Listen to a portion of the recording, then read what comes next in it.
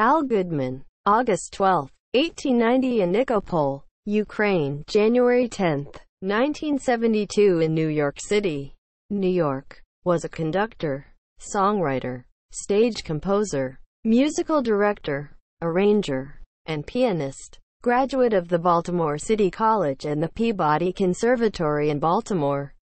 Musician in a Nickelodeon, and chorus boy in one of the Milton Aborn's operettas. Goodman was first introduced to musical comedy by the late Earl Carroll, who persuaded him to collaborate in producing his musical, So Long Letty. The success, followed by the hit Sinbad, which he produced with Jolson, led to positions as orchestra conductor for many Broadway productions including the highly successful Flyin High, The Student Prince, and Blossom Time. In all, during this period of his career, Goodman directed over 150 first-night performances and became one of the Great White Way's most popular conductors.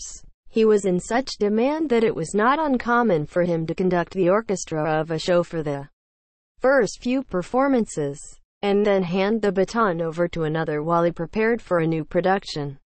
In addition to his many assignments as one of RCA Victor's most talented conductors and arrangers, Goodman was kept busy directing the music for various radio network shows including the Ziegfeld Follies of the Air, 1932, Palmolive Beauty Box Theater, 1935 to 1937, Your Hit Parade, 1935 to 1938, The Fred Allen Show, 1945 to 1949, and his pet program, The Prudential Family. During television's early years, Al Goodman was tapped to supervise and conduct the music for NBC's variety showcase Colgate Comedy Hour programs done from New York City. Goodman wrote some memorable songs such as When Hearts Are Young, Call of Love, and Twilight.